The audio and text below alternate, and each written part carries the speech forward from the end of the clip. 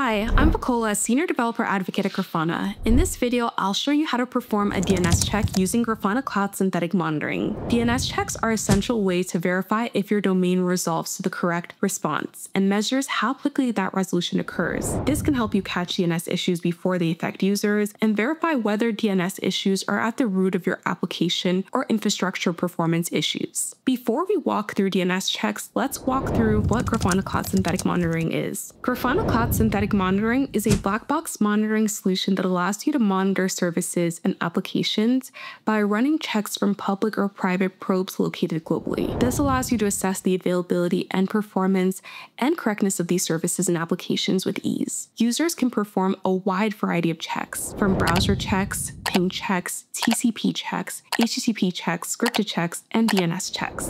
Let's return back to DNS checks and walk through how to set up your first DNS check with Grafana Cloud Synthetic Monitoring. A DNS check ensures that a domain name resolves correctly to an IP address and measures the average time for that resolution to happen. Behind the scenes, this works by sending automated requests to a DNS server and checking the results of the specific domain names, validating that the domain returns the correct IP address in their A records and other DNS record types. When a DNS server doesn't respond, or when the search domain doesn't return the right IP address, Grafana Cloud Synthetic Monitoring DNS checks spot that issue and alert the right person on the team. Real-time DNS monitoring can help users identify and resolve network performance challenges before they impact users. The benefits of DNS checks include real-time DNS monitoring, which can help users identify and resolve network performance challenges before they impact users, security monitoring, which can help users detect DDoS attacks, and DNS poisoning attempts that could compromise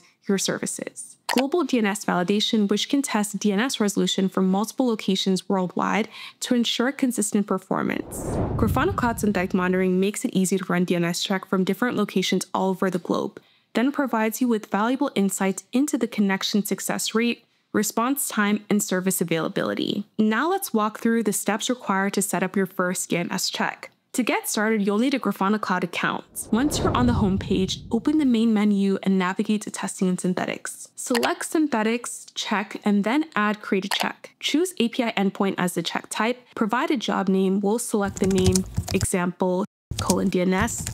Select a request type, we'll choose DNS. Select a request target, we'll choose target URL, grafana.com. You also have additional request options. You can specify the record, the server, the protocol, and the port. Let's move on to step 2 by clicking the Define Uptime button. Select your valid response code. We have a variety of response codes to choose from. Add which response codes you're expecting to receive. We'll choose no error. Select timeout. We'll choose 10 seconds. And let's move on to step 2 by clicking the Labels button. We recommend creating custom labels because they add additional information, which can be helpful if you are alerted about a test. Each label is using key value pairs. For the name, we'll choose env, and for value, we'll choose test. Let's move on to step 4 by clicking the execution button. In the execution section, you can choose between public and private probe locations. Grafana offers access to over 20 globally distributed probe locations, and for this test, we'll choose Oregon, US, and Singapore as the probe location. Further down the configuration page, you'll find the option to set the test frequency. We will configure the DNS check to run every 1 minute. Notice the additional information provided about the estimated usage of this check. Let's move on to our final step by clicking the alerting button. Effective alerting is essential for synthetic monitoring. When metrics deviate from the expected performance, alerts are the most effective way to trigger necessary action based on those metrics. We have 2 alerting options: per check alerts or legacy alerts.